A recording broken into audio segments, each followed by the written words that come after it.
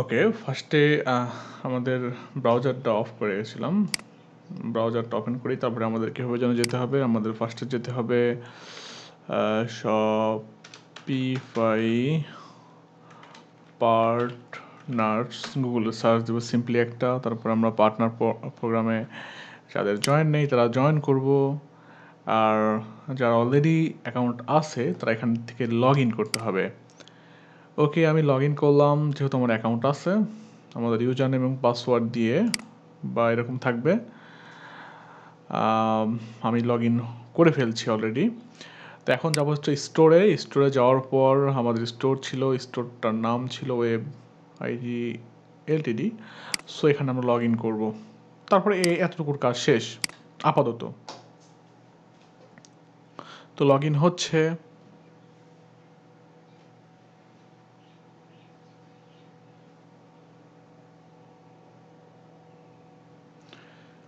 Okay, log in complete. আমরা আমাদের ওয়েবসাইটের ড্যাশবোর্ডে প্রবেশ করলাম।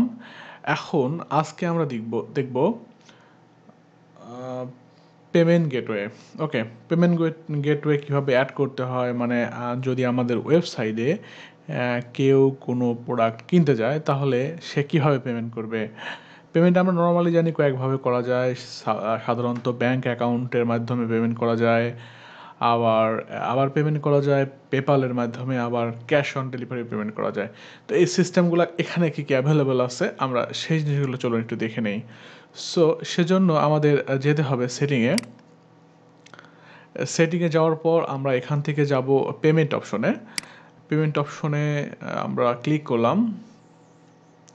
ক্লিক করার পর দেখেন সবচেয়ে বেশি আমাদের যে জিনিসটা আমরা বেশি বলি অনলাইন প্রফেশনালরা, পেপাল বলে চিল্লাই, বাট সেই পেপালটা এখানে অ্যাভেলেবল।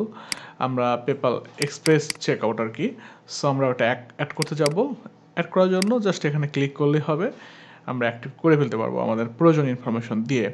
সো সেজন্য এখানে ক্লিক করব। ক্লিক করার পর দেখেন নিয়ে যাচ্ছে পেপালের ওয়েবসাইটে।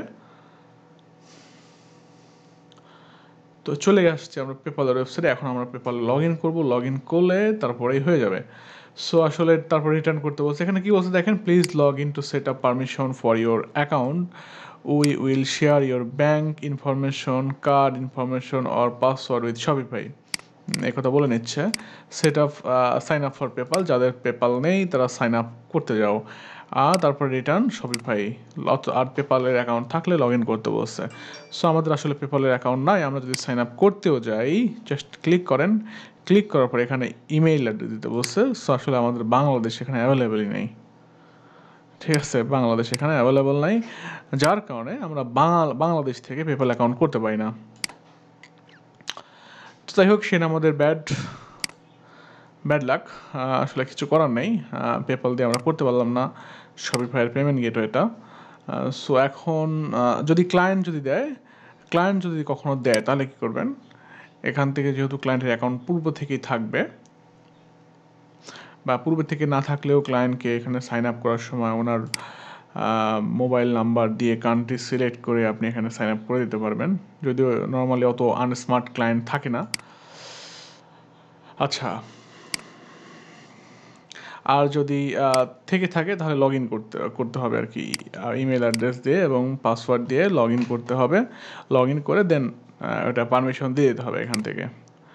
যেমন আমরা ফোনে কোনো অ্যাপস যদি ইনস্টল করতে যাই তাহলে কী করতে হয়, নর্মালি অ্যাপসে অনেক কিছু কিন্তু ইনস্টল অ্যালাউ অ্যাক্সেস দিতে হয়, ওরকম আর কি। আচ্ছা, তারপরে এটা যেহেতু নেই তাহলে আমাদের মন খারাপ করে কান্নাকাটি করে কোনো লাভ নাই। তো আমরা চলে যাচ্ছি হচ্ছে থার্ড পার্টি প্রোভাইডারের মধ্যে কী কী আছে দেখেন।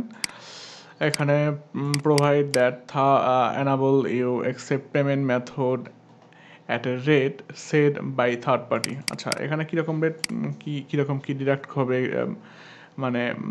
তারা তাদের রেট অনুযায়ী আসলে কেটে নেবে।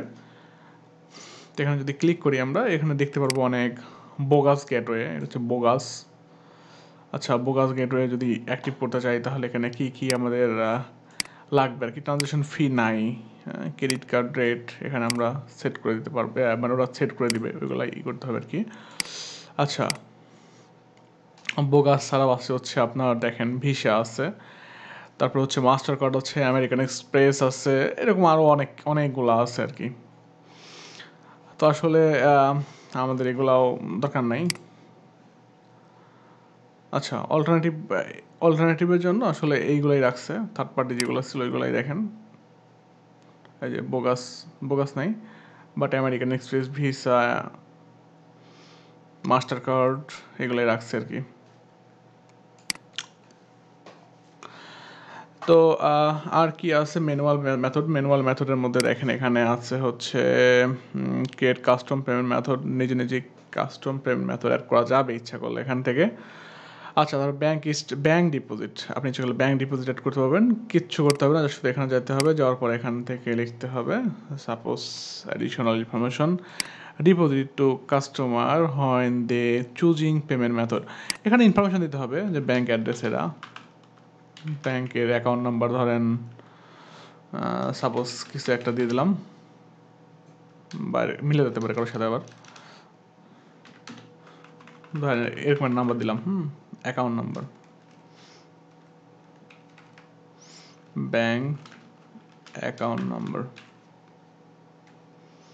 তারপর ধরেন নেম এমডি কদু আদাদ,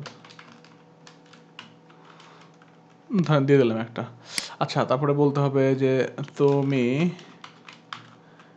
ব্যাংক অ্যাকাউন্টে গিয়ে পেমেন্ট করে অ্যাকাউন্ট নাম্বার আমাদের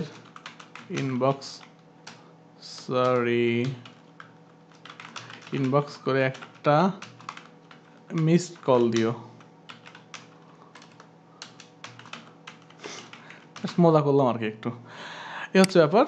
মানে আসলে আমরা এখানে ইনস্ট্রাকশন দিয়ে দেবো কীভাবে কী করতে হবে, তারপরে আমাদের হয়তো বা অর্ডার আইডি থাকতে, অর্ডার যে আমাদের পারচেস কোড থাকবে, কোডটা হয়তো বা দিয়ে দিতে হবে, আর কী দিতে হবে সেই ইনস্ট্রাকশনগুলো আমরা এখানে দেবো। আচ্ছা, তারপরে অ্যাক্টিভ ব্যাঙ্ক অ্যাকাউন্ট ক্লিক করলেই হয়ে যাবে, মানে কিছু লাগবে না, এটা জাস্ট একটা সিম্পল একটা জিনিস।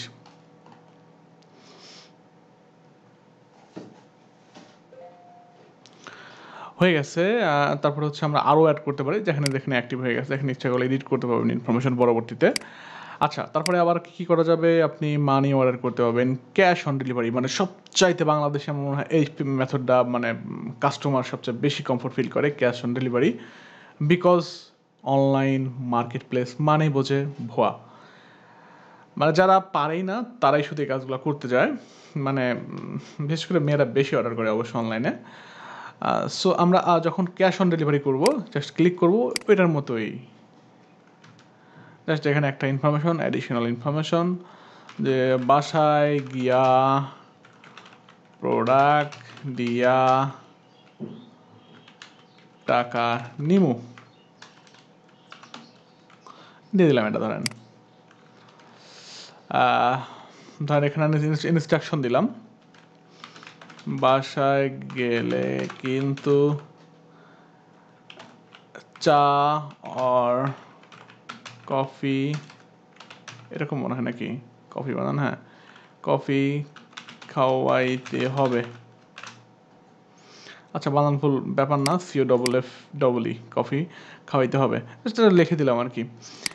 এখানেও আগের মতো ইনস্ট্রাকশন দিতে হবে, display to customer when they choosing payment method. আচ্ছা, এগুলো আছে আসলে যে কাস্টমারের কাছে এগুলো থাকবে যখন কাস্টমার অর্ডার করতে যাবে, তখন এটা হচ্ছে পেমেন্ট ইনস্ট্রাকশন, কীভাবে পেমেন্ট করতে হয় সেটা।